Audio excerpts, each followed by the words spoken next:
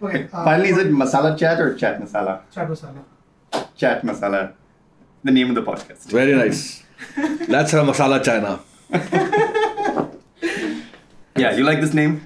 I loved it. Okay, fantastic. They didn't keep it. They didn't keep it Chat Masala. Instead of keep it Chat Masala, it's Exactly. okay. Soon Chat GPT Masala. Okay. Yeah. Hi everyone, welcome to our new podcast, Chat Masala. We're super excited. We want to bring to you industry leaders from around India and perhaps around the world who can share with young people their stories and what it takes to become titans in their respective fields.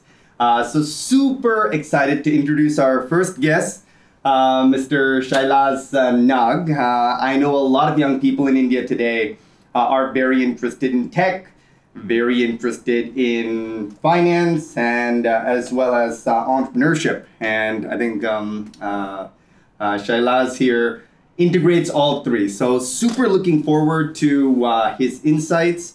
Shailaz headed PayU for several years, and then is also the co-founder and CEO of DotPe. I know a lot of you love Big Chill. If you go to the Big Chill website and you want to order, you're using DotPe, as well as I think 7-8 million other retailers, restaurants, and boutiques around the country. So welcome, Shailaz. Thank you very much for having me. Fantastic.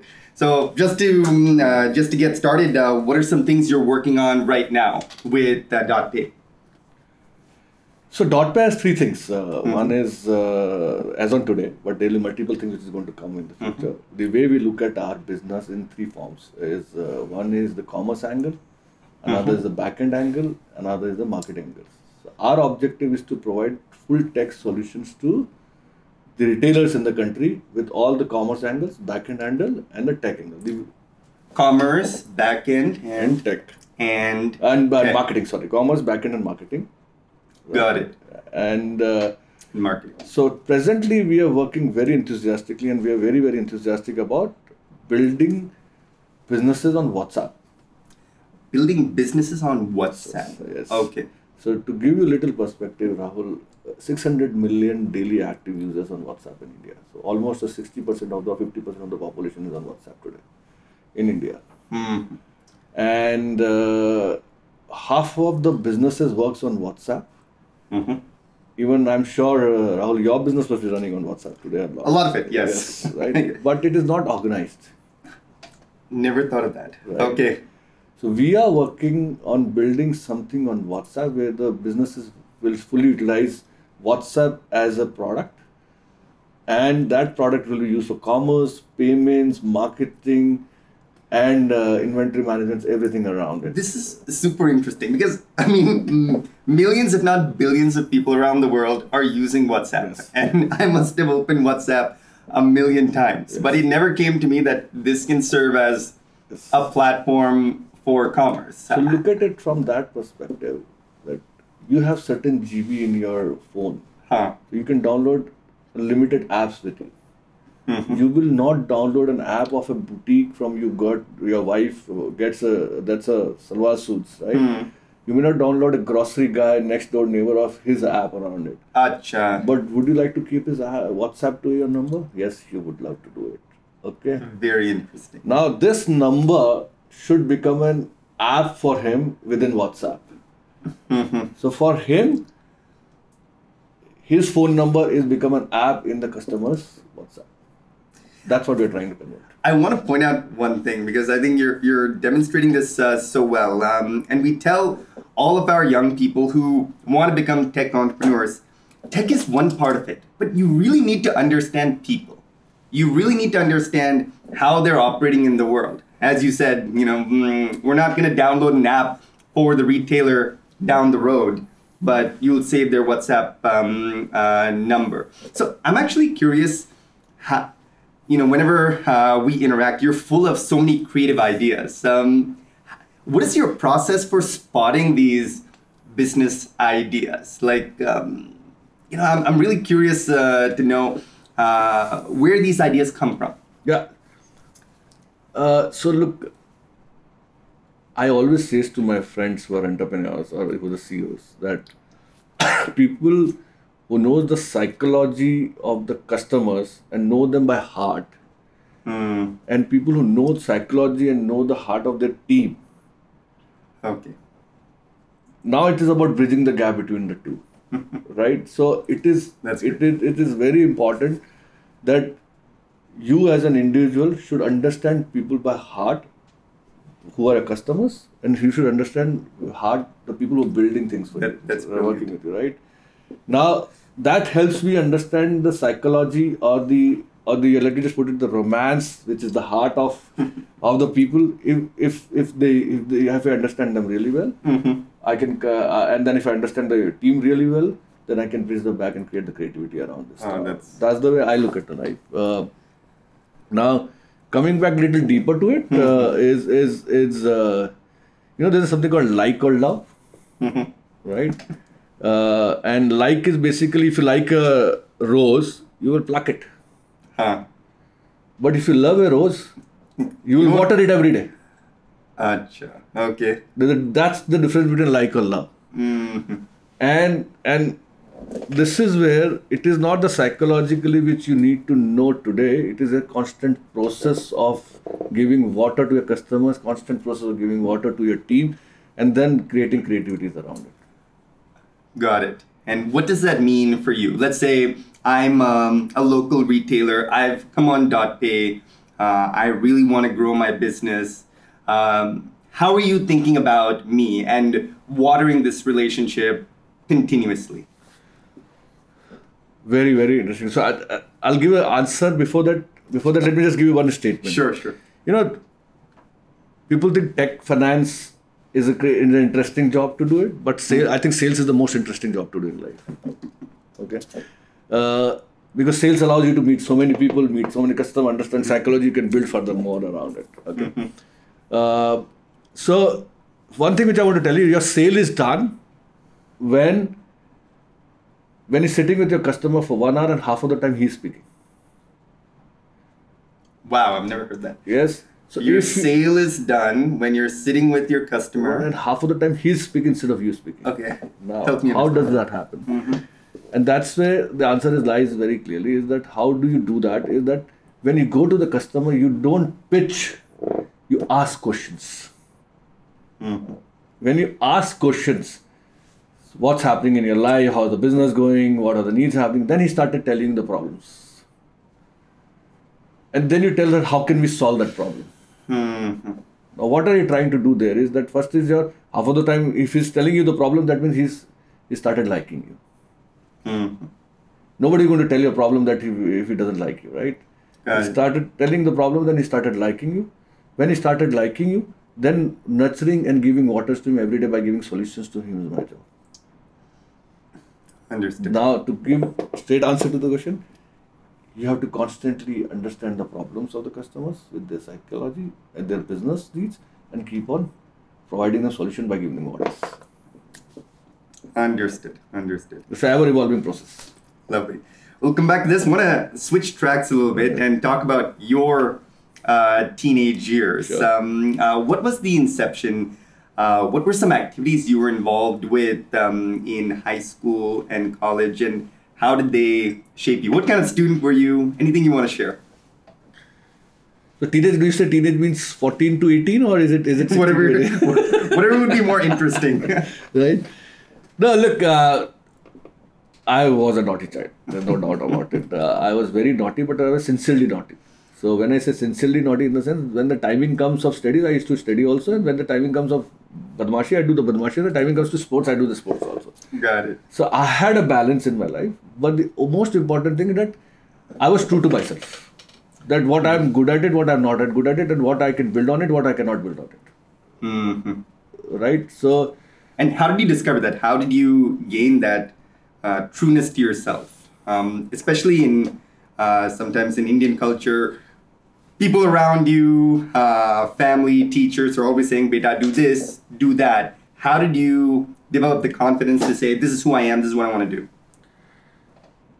So God was kind to me that since beginning, I don't know why I'm always a great listener in my heart. So I keep on listening people and take it and adopt to myself.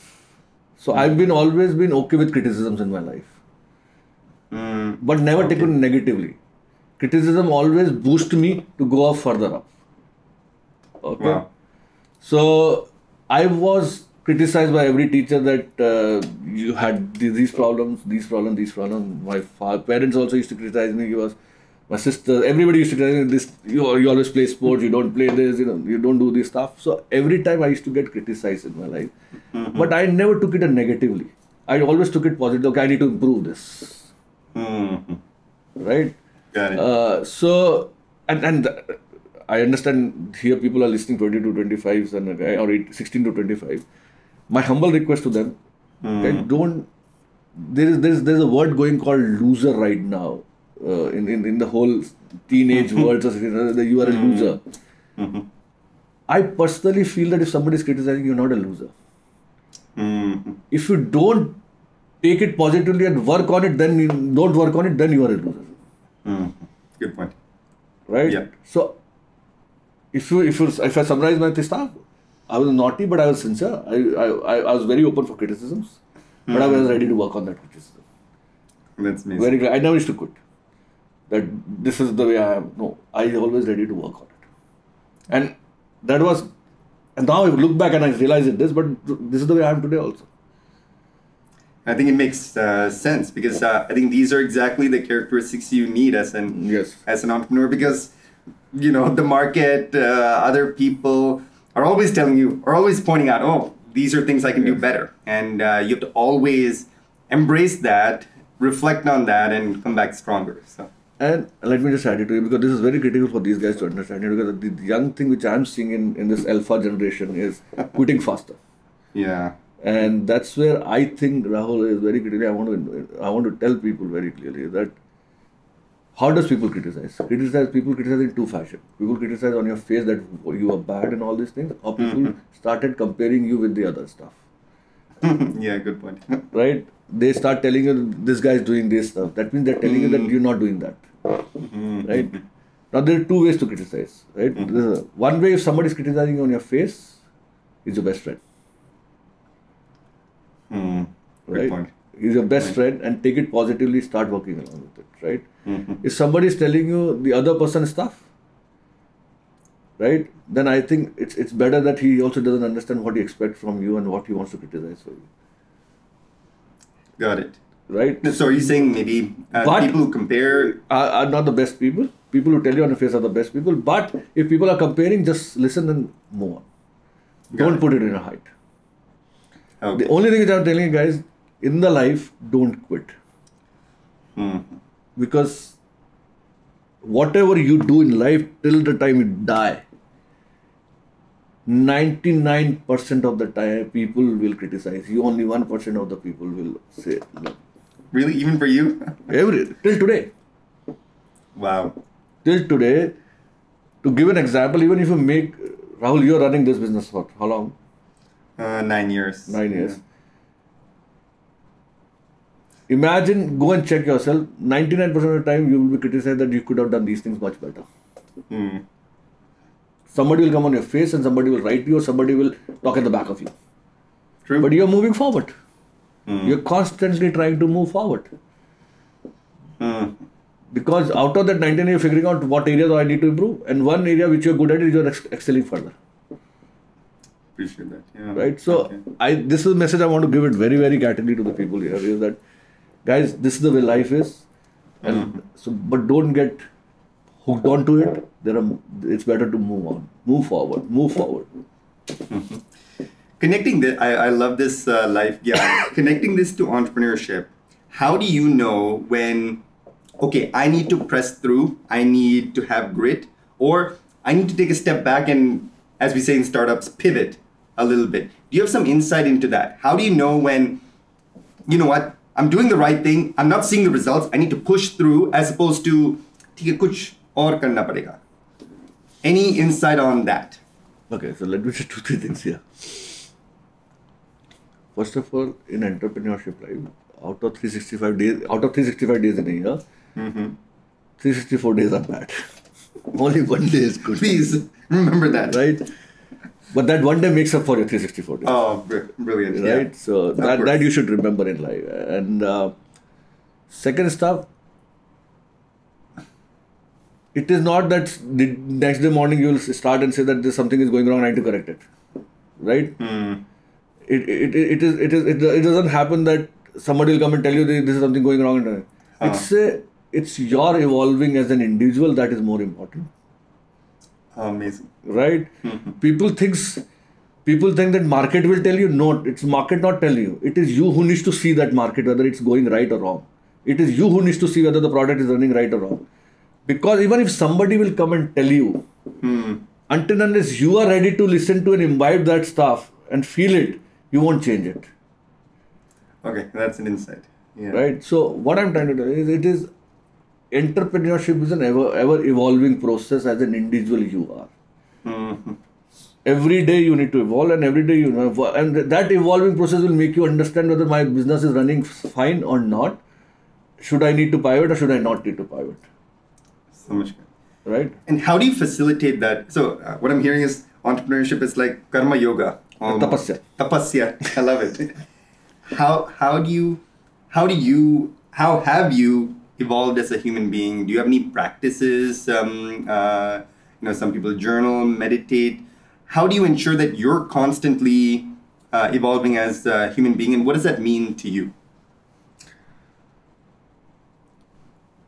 So first thing, it may sound very philosophical here. No, that's the way I am, right? It may sound very.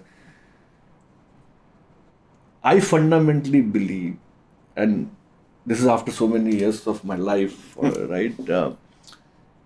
Every individual, like everybody says it, so I'm also saying this, is that every individual, God has given certain strength. Right? I don't believe in weaknesses, by the way. Right? I don't like the word weakness. I like the word strength. Right? God has given strength to everybody. Everybody is come with some kind of strength. Yeah. So every day in the morning when I get up,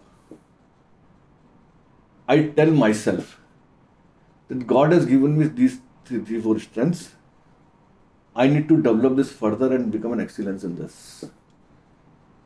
Right? Okay. So because I don't believe weakness, and I'll tell you the theory behind it. There's a long answer to this very clearly. Right? The theory to it very clearly is that if you have a weakness, which is 10% of overall 100% of your life is, whatever you work, you will take this 10% to 30%, 40%. If you have a strength where you're sitting at 40, 50%, if you work on it, you will excel to 70, 80%.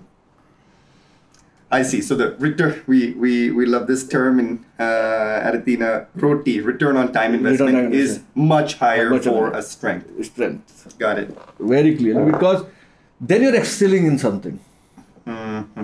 If you're trying to improve your weaknesses, then you're not excelling on something, you're actually then you're nowhere. 50% there, 40% here, then you're nowhere in between. You're sailing in nowhere boats in life. So it's better to work on your strength and excel that further. So coming to the answer to the very clearly, that I go and see myself every day that how God has given me strength and how do I improve it every day further. Okay. First is this. Second stuff, very clearly, the process is to never look back in life. Never ever. If you ask me how, like people remember, I remember my 12th farewell, these things happen, I don't remember. I don't remember. Exactly, I don't remember. People ask me, your daughter was born, you cried, I don't even remember it. Got it. Personally also, that's sad on my part certain times, but that's the way I look at it. I think you should never look back in life, right? And you should always look forward. That's the way you should live it. So, I don't see what happened yesterday. I see what's going to happen today. But what about looking back to really analyze what went right, what went wrong, what you should do more of, what you should do less of? I mean, do you see value in that? How? When I say look back, doesn't mean that you should not analyze the past. Look back in the sense that the look back in terms of the problems which you faced it and you cannot solve it, or people criticized you or not solve it, right? Or what not worked out for you is not going to look back. Look forward means keep on moving to solve the problems every day. Understood. Right? Don't live in any regret. Okay, this no happened. ways. Okay, what can we do now? What's the best we can do now? Got it. Third, very clearly, everybody has a constraint on resources in life. Right? When I say constraint on resources, whether it is in terms of the monetarily, whether it is in terms of timing, whether it is of the people, whether it is in terms of connections or anything another source in life, right? You will always be constrained, and there is somebody who is always going to be ahead from you. Somebody will have more money, somebody will have more resources, somebody will have more connections, somebody will have something or in life, right? You will always find somebody is higher than you in life, and you will always be feeling constrained in life. So life has always been the constraint. Now, so that does mean how I think about it, that what are the resources which are available with me, and how can I use these resources to make it a much more larger game for me? And for that, I need to evolve every day. Amazing. It's such a simple and powerful philosophy. Okay, these are the resources I have. It's like, okay, these are my cards in poker. How do I play this hand as well as possible to get to the next level? So three things very clearly. There's no set stuff. But that you have the strength. Just work on that strength. Right? Yeah. Okay. You have the resources very clearly, and everybody will have constraint in the resources. Work on resources what you have and build on the top of it, and you will evolve every day. Third, never look back and see a regret in life. Keep moving forward. Keep moving forward. That's amazing. Love that. Curious, how do you apply these principles as an adult now? Like, what are some challenges you faced in recent years? I know there have been so many ups and downs with COVID and so on. How do you inspire, motivate yourself and the people around you to look forward and be solution-oriented? So by God's grace, I never had a dull moment in my life. Right? And I said, of course, I have a lot of, I have more downs than the ups, right? I think it's because you are anything but dull. Yeah. So, but I never feel dull about it. I feel there is something to improve every day. Right, and honestly speaking, these are the three things which I said keep me moving. Got it. What I'm hearing is like, I think the perspective you bring, your view, how you see a situation really changes how you interpret it. Right? You can either look backward and have regrets, or be like, okay, what can I learn now? Let's focus on solutions, which is also how you approach business. What are the problems you're facing, your customers are facing? Constantly communicate with them. And I like what you said, like know their heart, know your team's heart, and just keep moving. Wow. Look, an analogy is like these guys are playing, the young guys are playing sports also nowadays. So look, sports teaches you a lot. Which sport did you play? Everybody played cricket in India, so I also played cricket in India, right? So nothing new. But if I look back and see myself, like if people ask me whom you look up to in life, I look up to Kapil Dev, I look up to Saurav Ganguly, I look up to Mahendra Singh Dhoni. I don't watch cricket because the skills, or because of the thrill. I watch cricket to see how these guys behave in a particular situation. Right? I'm still not a great fan of Virat Kohli, but I'm a great fan as a batsman to him, not as a great fan of a leader. But the way Dhoni, Ganguly or Kapil Dev has taken the country in a very different fashion as a cricket as a country, and how they behaved in a particular situations, that matters to me a lot. What were the life lessons you garnered from these cricket captains? Look, it's well-known fact, but still I'll put it from my own perspective. So why I love three of them? Some people in this, some youngsters may not even know Kapil Dev. So I think after 83 people may know, right? So look, I'll tell you the difference now. And three are very different leaders. Okay. Kapil came into the country when people used to think we were just playing for the sports, for those just playing for the purpose. Nothing. There's no purpose behind playing this sports right now, right? But it transformed the cricket into getting cricket World Cup, and then it becomes a what do you call it? True national sports now. Saurav Ganguly came in when Indian cricket was in a deep state, very very deep threat right now. That time where there were controversies all over around. Where Sachin Tendulkar was the captain, Arjun was the captain, and there were a lot of controversies going on. He built the team from there and get them confidence. And I'll tell you the different theories around it. Now that's where it's all business and the theories are it. And Dhoni came in when there were too many big leaders in the team, and then he combined the team and took it up. Got it. And gave them confidence that we can win the World Cups, all the world, right? So, and I'll tell you the different theoretically leadership theories around it. Okay, wow, yes. Right? So, if people understand cricket, in the cricket there is T20 has come now. Let me just compare all of them with the one days, because three of them has either Ganguly has reached the World Cup final, or two of them has won the World Cup finals, right? So let me just give you theory. In the cricket, what happens is first to 15 overs are power play overs. Now it's first to 10, and then you can take 10 to 20 and everything. But there was a time of 1 to 15 used to be the power play over, and then 15 to 50 used to be normal overs. Now there are power play which comes in 10 to 50. Now look at the theory of these three very guys differently, right? Kapil Dev was a time that he used to give confidence that guys, we can play 50 overs. Oh wow! Right? There was a lack of confidence. There was lack of confidence. Oh, wow! Right? He gave that confidence that we can play 50 overs, and then we get them out and we can win the game also. So there was lack of confidence in the team to win. He gave that confidence to the team. Now, how did he give the confidence to them? Because he keeps on believing in himself and keep on believing to other people also. Then one at a time, one match winning, second match winning, third match giving them, build the momentum around that confidence. Right? Now, this is the way he talked about, we have to play 50 overs. Don't worry about anything, we can win it. It is not about that we can get out at 40 overs, you have to win that game in 50 overs. That's the confidence he gave it. Saurav Ganguly came in, of course he built the team around it and everything, but the most important thing is that if we have to make 300 in a 50 overs, he will come and go and tell it to Sehwag and Sachin, dude, this is a 15 overs, you have to make 150 out of this. After the other 35, we can only make 150 because then Rahul Dravid is coming. Right? Or I am coming or whatever it is, right? These are the two opening. You have to get maximum run in first 15 because their field is less. Rahul Dravid is just the fun part of the story, but the field is inside and then you can get a 150 runs in this and then we can make it a 300 run around it. Right? Got it.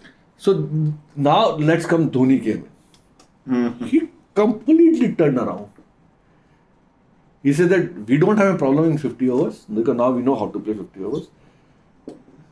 Why should we worry about play overs? Let's keep the wickets intact with us. Even if the 100 runs required in last 10 overs, we will make it. Wow. Right. Now, the confidence in himself that even if I come at 10 overs, I can make 100 runs. Right? The confidence is rubbing off to other players that we can also do it. Got it. Right?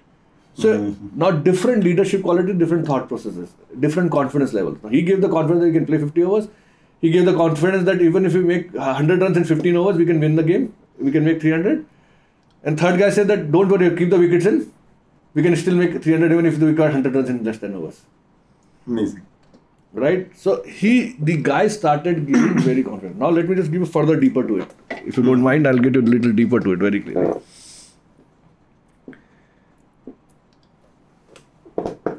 Kapil Dev gave confidence that we can play these overs, right? Kapil Dev same time gave the confidence that you can play Malcolm Marshall, you can play all garners, you can play all the biggies of the fast bowlers of the world and give them confidence, right? So on, Ganguly came and gave them confidence that you are also king. It is not there. That time Kapil Dev gave you can play, but the king is them. Now Ganguly comes that no, we are also the king. So he gave that confidence that you are nothing less than this guy. Or you may be more than this guy. Got it. Right? That gives aggression in the country. Big time. To Yuvraj Singh, to a Harbhajan Singh, to a Zahir Khan, to go and play and full aggression around it in life. Right? Now Dhoni came is completely other way around. Okay. right? He said that, okay, now you know that you're the king. You know you can play them. Now let's play a completely game of mental. Calmness के साथ we play this game and very clearly we play with the mind of the other person instead of playing only the skill game. Ooh, got it. Right? Sorry, we're going Amazing. deeper to it, but I love it. Yeah. No, I think there's so many life lessons from sports Yes. because it's very clear who wins, who loses. Yeah. So you have to, Yeah. as you said, you have to constantly improve yourself. Right? Now, what do you learn from the business point of view in this? Like, Yeah. Kapil Dev is a startup point of view. Oh, okay. Wow. Ganguly is a middle point for you, Got it. and Dhoni is a finisher for you. Mm-hmm. So, entrepreneurship or life is a cycle, right? Amazing. Got it. This is you will learn from Dhoni, Virat Kohli and somewhere else, but I learned it from these three, right? So, Amazing. Amazing. So how do you translate this into a day? So kind of making it more tactical. Can you walk us through how you structure your day, your morning routine, your evening routine, within work, what you do when, and for greatest creativity and productivity? So as I mentioned, the day in the morning start is thanking God what strength you have. Go for it. How do you evolve today? That's very important. But the third part which I want to tell you very clearly is, Rahul, is people tend to do a mistake in life that they think that if they're speaking more, they're doing more. So your day should be more listening and adopting than speaking and giving stuff to the people. Right? So I fundamentally believe if there are 10 people in a meeting room, and if you are the silent people, doesn't mean that you're the most idiot. I think you're the most smartest. Yeah, especially in this day and age, it's all about talking, expressing, So, which is important. But because it is not necessary you need to speak. If you're listening to everybody, and then if you have a strong point of view, then you go come and speak out. That's a better stuff than speaking unnecessarily around in life. Right? Because what happens is that you're adopting things much more faster in a listening mode. When you're in a speaking mode, you're not adopting things faster. So I always fundamentally believe what is the strength where you need to play. You have to evolve every day, but you need to also keep on listening to the people in life. As I mentioned, customers' life, you have to people, if half after them he's speaking and you're listening, you're on it. But listening is a much better skill which I want people to learn now as compared to speaking around it. Got it. Active listening. Okay. Love it. We want to start a new segment here. Sure. Kind of a rapid fire round. Have a few questions here. If you can limit it to maybe 3 words or a sentence. 3 skills you want young people to focus on. I think skill is overrated. Attitude is underrated. So I would rather go for attitude than the skills. Okay. Wow. Okay. So 3 things I think very clearly is focus. The attitude has to be, the focus has to be completely. They don't clutter cloud your mind with too many stuff. Very clearly. Got it. Second is stuff. Keep moving forward. There's no other way in life. To move. This is the way in life. Keep moving forward. Right. And third, very interesting, like be desperate in life. Ooh, what do you mean by you have to explain? If you're that? a desperate, that's a great attitude. Hungry? You mean like stay hungry? Hungry is still not the word. Desperate. I want to achieve this. Ooh. Right? I want to do this. I have to ask, so would you consider yourself desperate even now? Every day, every minute. How do you keep that desperation up after, you've achieved a certain level? As I said, there is somebody higher than me in life anytime. And other part of the story I'll tell you very clearly is how do you keep desperation? We are the only country which is developing in the world right now. We are the only country who has the biggest of the opportunities because we are the highest growth country in the world. We have so much to do in this country. Short answer to the question is everybody crips about it. There is problems in the country. Go and work on it, man. Right? So there are too many things to do. So that's a desperation for me to make things happen. Wow. So the mission is far beyond yourself. It's national development. And money follows, fame follows, fame follows. Yeah, reminds me of that 3 Idiots quote. Lovely. What's one value you hold? I think you got to that attitude over skill. But is there any other value that So you look, two things which I fundamentally believe in life. Well, very, very fundamentally believe. Being humble and integrated. Humble and integrated. Whether it's family, whether it's friends, whether it's a teacher, whether a mentor, whether an investor, anything around in life. Team. To an extent maid. To an extent your driver. Anything around in life. You need to be humble and integrated. Be honest to yourself, to others, and be humble to yourself and others also. Got it. Whether it's people at home or anybody you interact with Google Ventures and so on, same philosophy applies to everyone. Anywhere. Humans are humans. Anywhere, because that will only take you up in life. Because when you're humble, your integrity is high, you will be able to listen to people in a very different fashion. Got it. What is excellence to you? Excellence is blank. In a lifetime, you can never achieve 100% anything in life, right? So for me, excellence is a word when you achieve 70 to 75% of any skill, attitude, anything you wanted in excellence in life. Is when you achieve anything on 70 to 75%, you achieve certain excellence, right? So there's nothing called 100%. Like light is also evolved. Some scientist has build light or bulbs around it in life, but that is also lighting is also evolving, right? So that time he's achieved excellence of 75%, but that is also evolving every day. So excellence for me is anything at a particular period of time which is supposed to achieve, and you achieved at 75%, that's excellence. Interesting. Okay. Lovely. And one question we love to ask is, what's one thing you know now that you wish you knew when you were 20 years old? A lot. A lot. Let me tell you. I think I've done.